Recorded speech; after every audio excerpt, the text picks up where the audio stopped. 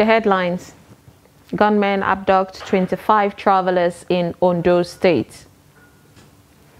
Police arrest 7 suspected kidnappers in Adamawa State. Tribunal affirms Agbu Kefas as duly elected governor of Taraba. Away from Nigeria, suicide bomber kills at least 7 in Somali tea shop. Al-Shabaab claims responsibility. Hello and welcome to Trust TV News Update. I am Sumaya Abubakar.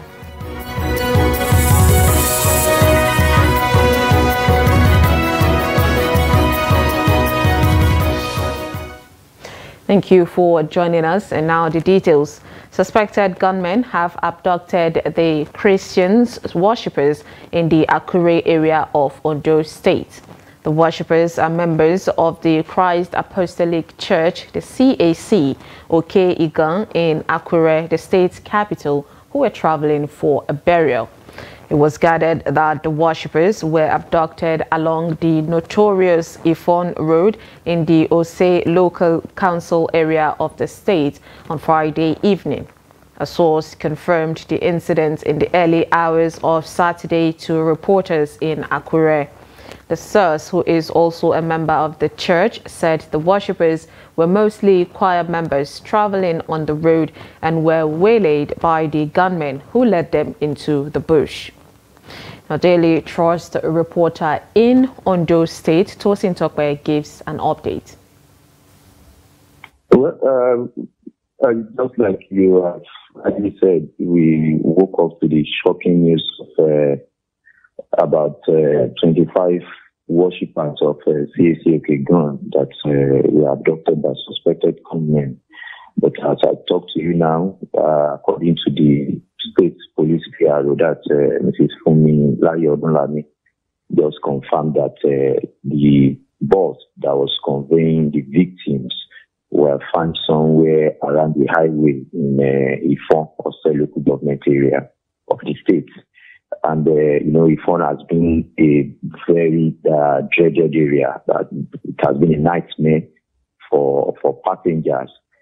We have recorded kidnapping cases in that area. And that specific area, that's Elegbeka, is a border town that is close to Edo State. It's sharing a border between Ondo and Edo State.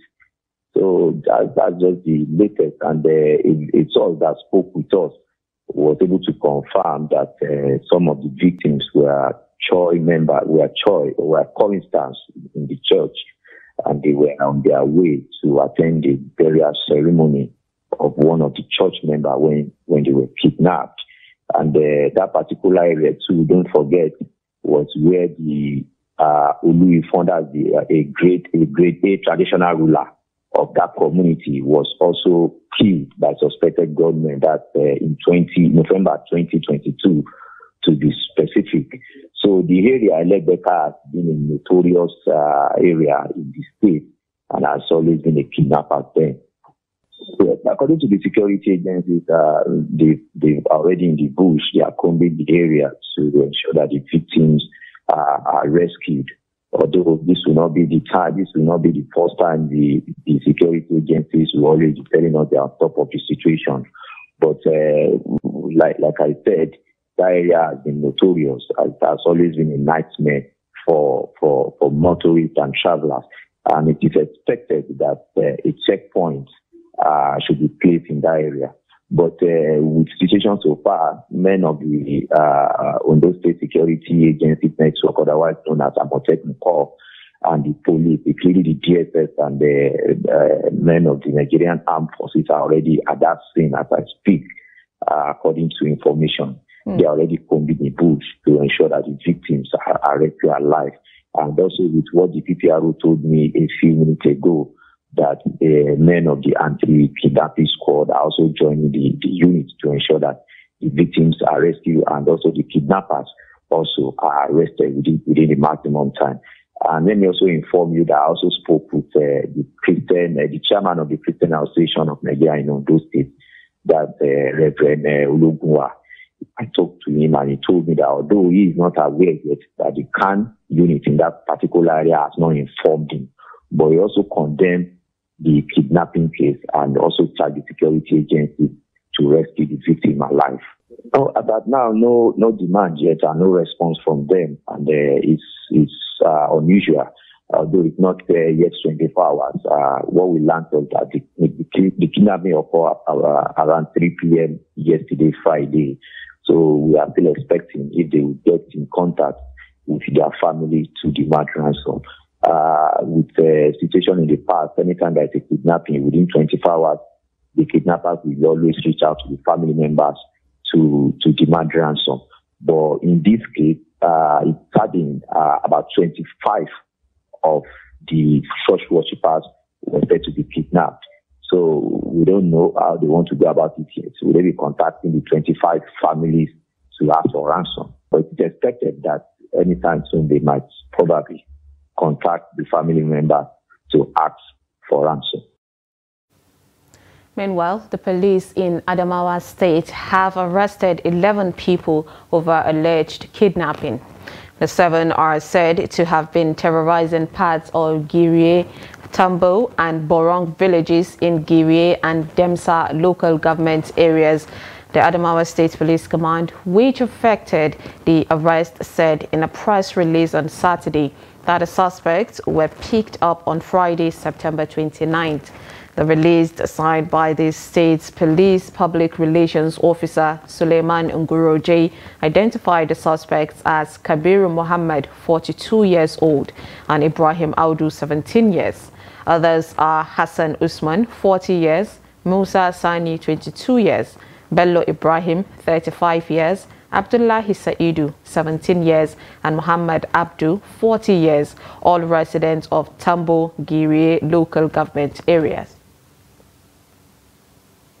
The farmers in Katsina are made to pay levies by bandits before they can harvest their farm produce, as insecurity ravaging the state continue to take a toll on the people.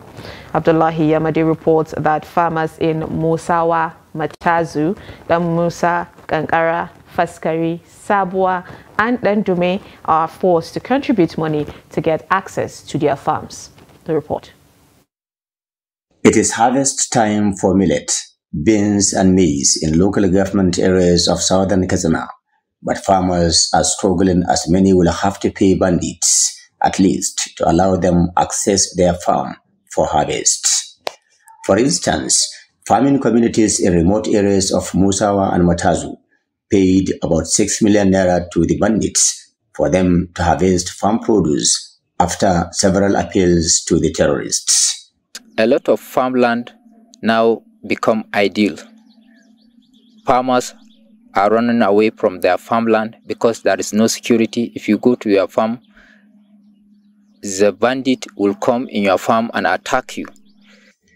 To make things worse, about 5 people, including women and children, were abducted from the communities even before negotiations. This implies that ransom must be paid to the bandits to secure the release of their family members, apart from the 6 million naira paid for access to the farms. Residents prefer not to speak to camera to hide their identity for the fear of further attacks on their villages. Similarly, commercial drivers in Katsina plying Kankara Shemi Gusau Road have abandoned the route, describing it as death trap. Katsina Kauran Namoda Road is another deserted route, as any driver who chooses to ply the road does so at his own risk. There is a lot of insecurity cases that is happening along the Jibe Road, so that's why people prefer to follow through Funtua Road. Get me clear, please. Insecurity has devastated this region, and anybody suggesting negotiations with terrorists should be treated as a traitor. Look, we know what we are going through over the last 9 years. Hundreds of people from Katsina State alone are currently in the hands of bandits who abduct and treat people like animals. The underground work being initiated by Governor Rada is a welcome development, and we hope that will work. The drivers are calling on the federal government to secure the region from the incessant bandits' attacks. Abdullahi Izumayamadi, Trust Television News, Kazana. Over 2,000 internally displaced persons taking refuge at Baka Camp in North Bank area of Makurdi local government area of Benue State have accused the youth of the area of attacking and dispossessing them of their food and other essential items distributed to them by the Benue State government. The IDP stated this during a protest in the area. The report.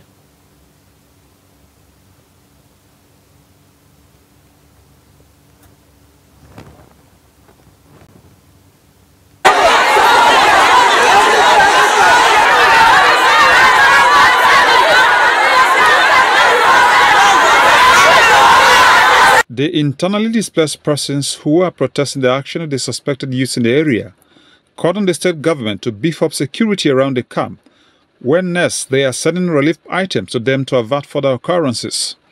Some of them said the best thing for them is to relocate them back to their ancestral homes.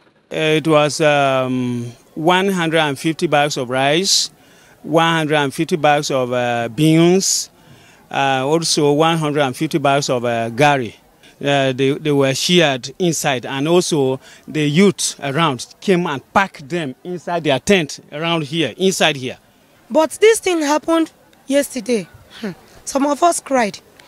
Every time anything comes here, they will not allow the government to do for the IDP first. They will start dragging for their own. So the youth started, they were angry. They started removing some bags. I myself, I dragged a jerrycan of oil. A youth gave me a dirty slap today.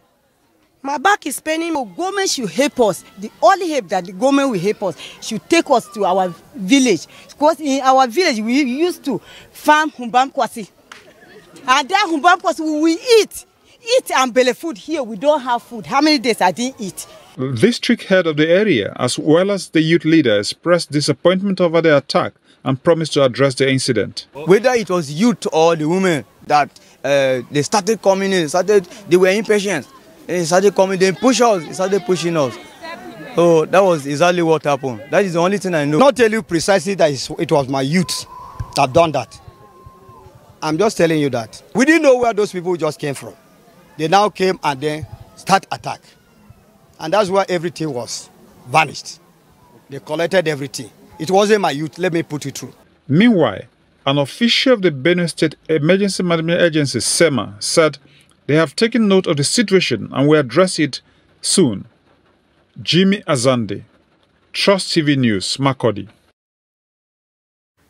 In politics, the Governorship Election Petition Tribunal in Taraba State, sitting in Jalingo on Saturday, dismissed the New Nigeria People Party, the NNPP, petition for lack of merit and upheld the election of Governor Agbu Kefas.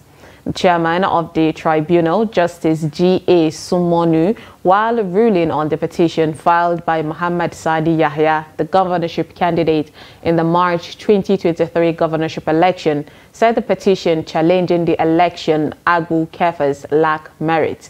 Justice Sumonu's ruling on the petition was supported by the other judges in the tribunal, Justice U. Onwosi and Kadi M.N.C.D.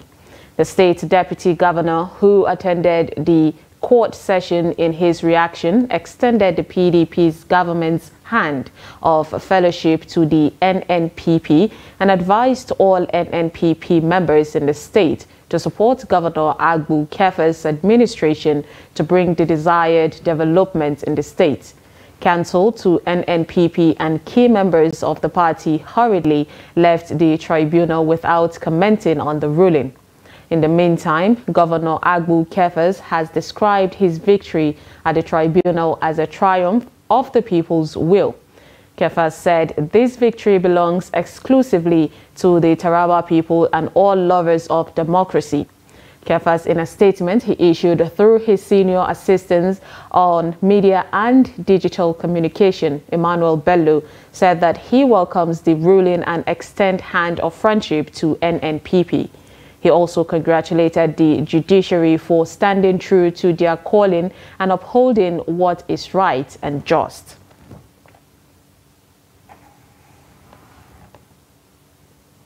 You're watching News Update on Trust TV. Coming up, we'll take a look at how selling dead animals meat landed 8 in trouble. This and more after the break. Stay with us.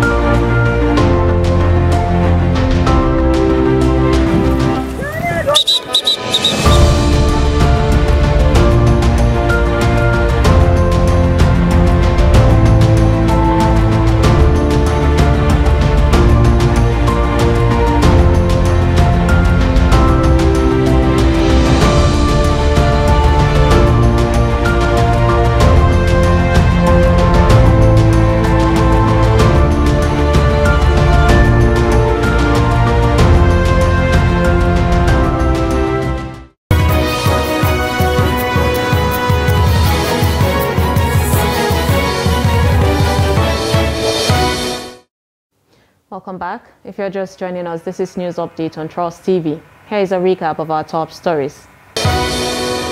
Report you gunmen abduct 25 travelers in Ondo State. And police arrest 7 suspected kidnappers in Adamawa State.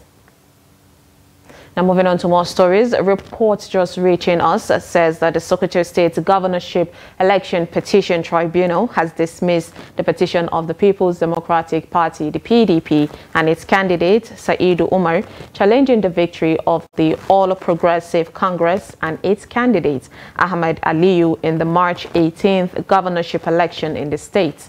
The tribunal ruled that the petitioners failed to prove their case beyond reasonable doubt. We will bring you details in our subsequent bulletin. The Nigeria Labour Congress, the NLC, and the Trade Union Congress, the TUC, in Rivers State have directed their members and affiliate unions to fully comply with the proposed nationwide strike from October 3rd. The state's NLC chairman, Alex Agwanwo, gave the directive after a joint leadership meeting of the NLC and the TUC at the NLC Secretariat in Port Harcourt on Friday. The TUC delegation to the meeting was led by its vice chairman, Christopher Amadi.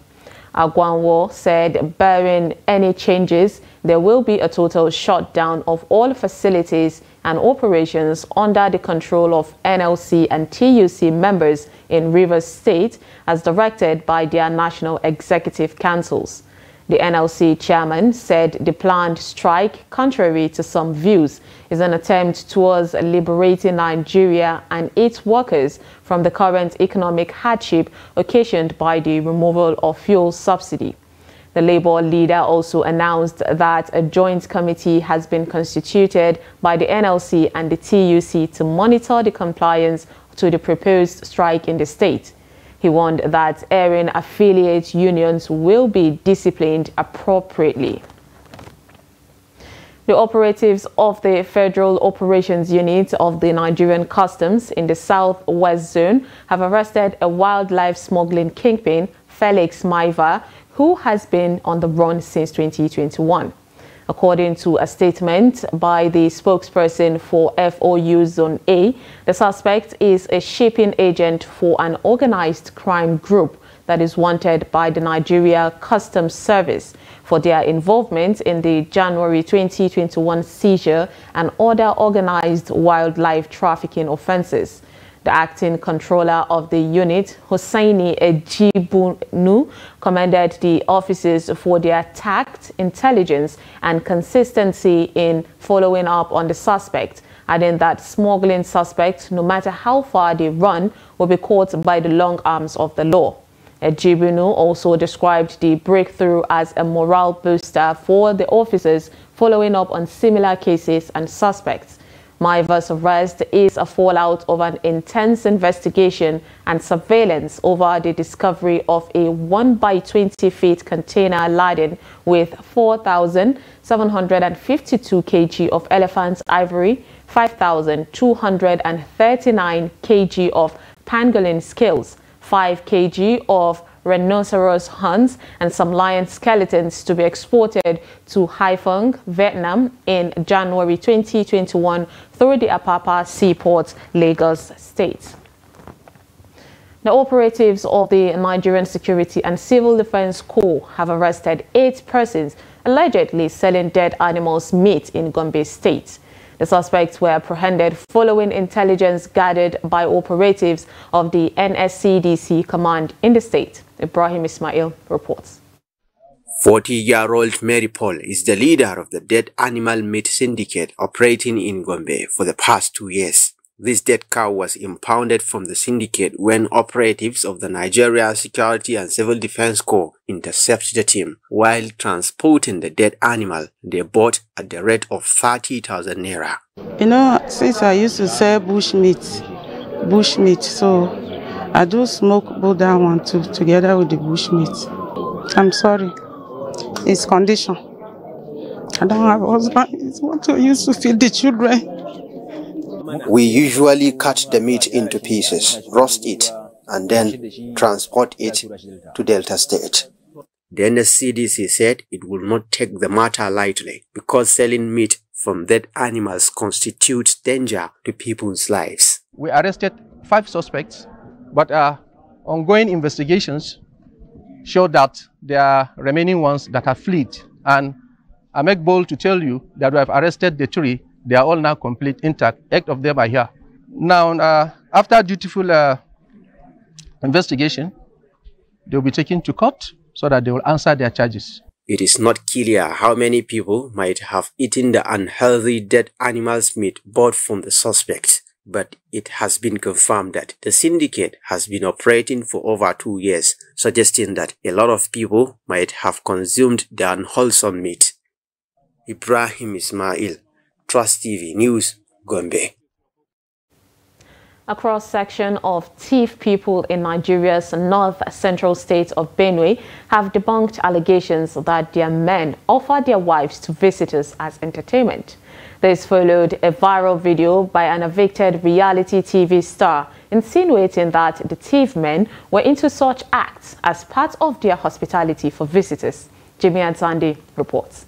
Since the latest video surfaced online, there have been reactions from across board. Senior citizens of Tiv origin said it has always been the culture and tradition of the Tiv man to offer the highest level of hospitality to his visitor, a situation often misinterpreted or misrepresented through mischief. People who make such insults know that Tiv people don't give out their wives to visitors, friends and strangers alike. They happen that because of the magnanimity of Tiv people, hospitality of Tiv people. Tiv people are good to visitors. They are good to themselves. They are good to visitors. When a visitor comes, you give him a lot of attention. You ask your wife to give him drinking water, give him food, put water for him to bath. It's an insult that casts the Tiv people as mumu. They are too good, so they are likely to give their wives out too. This association is known by the people who make it. That is a lie. Seeing one very well does not necessarily mean you are giving the whole property, including wife, to that person to deal with. It's so uncalled for. And sometimes I look at such things because of maybe out of jealousness. Jealousness because when you treat somebody very well and other people look at it, they feel that they should also be doing as such. And if they could not, they start giving you names and giving you giving a negative impression of the other side. It has never happened, it will never happen. But if you think you will try it, come and try and see. The grave will be the result. Nobody will give you out his wife to a visitor in Thailand. The women on their part, while sharing their experiences on the issue, said the insinuation is only a figment of the imagination of people who have not experienced the TIFF culture. I have been teaching TIFF in this university for the past 15 years. So, as someone who is teaching the culture of TIFF people, I'm supposed to know the culture of my people. I have never had that experience of him asking me or lending me out to a friend or any of his brothers. And I've not heard, not from my father, not from my mother, not from any other TIFF person. It's totally unofficially wrong that a TIFF man would take his wife and then, no. It doesn't happen. It doesn't just happen. I don't know where those lies came up from, whether they were from the outsiders or wherever, I don't know. But it's totally wrong. They submitted that this insinuation has been on for decades and wondered if any tradition will subject their wives to such demeaning level. Jimmy Azande, Trust TV News, Makurdi. Away from Nigeria, at least 7 people were killed and several others wounded on Friday after a suicide bomber attacked a busy tea shop near Somalia's presidential palace in the capital, Mogadishu, police and witnesses said. The blast occurred at Bar Bulsho, Mogadishu, near a security checkpoint leading to the office of Somali President Hassan Sheikh Mohamud and the headquarters of Parliament, police spokesman Sadiq Dodishi said. The tea shop is popular with members of Somalia security forces and was often crowded in the afternoon with people drinking tea and chewing cud, a resident said. Al-Qaeda-aligned militant group Al-Shabaab claimed responsibility, saying it had killed 11 soldiers and wounded 18 others. And finally, in sport, the Confederation of African Football, CAF, has listed 85 referees for a preparatory course ahead of the 2023 African Cup of Nations. No Nigerian referees made the short list released by CAF on Tuesday. The list includes center referees, assistant referees, the video assistant referees, the VAR, technical instructors, physical trainees, the VAR technicians, and its support. Egypt and Algeria have the highest number of referees on the list with 3 each. 4 VAR referees were selected from Mauritius, South Africa, Morocco, and Egypt. 7 technical instructors and physical trainers from Zimbabwe, Burundi, Cote d'Ivoire, Senegal, Morocco, and Djibouti were selected. The Super Eagles of Nigeria are among the 24 countries that will compete for the title at the 2023 AFCON Finals to be hosted by Cote d'Ivoire from January 13th to February 11th, 2024. And with that, we wrap up News Update on Trust TV. Do not forget to follow us across all our social media platforms. You can join our YouTube live stream for more news, programs, and documentaries. I am Sumaya Abubakar. Thanks for watching.